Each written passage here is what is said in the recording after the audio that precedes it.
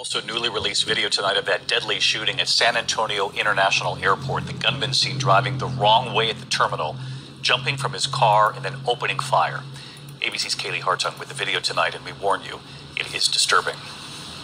The just-released video shows people running for their lives when a man jumped out of his car at the San Antonio airport and began a barrage of gunfire. Watch the top left of your screen. You can see the gunman driving the wrong way into the airport's drop-off area. A parked police officer in the yellow vest moving toward the gunman when he jumps out of the car and opens fire indiscriminately. Cars speeding away as the shooter empties his gun, only stopping to reload as calls to 911 pour in. They're at the airport. There's someone shooting.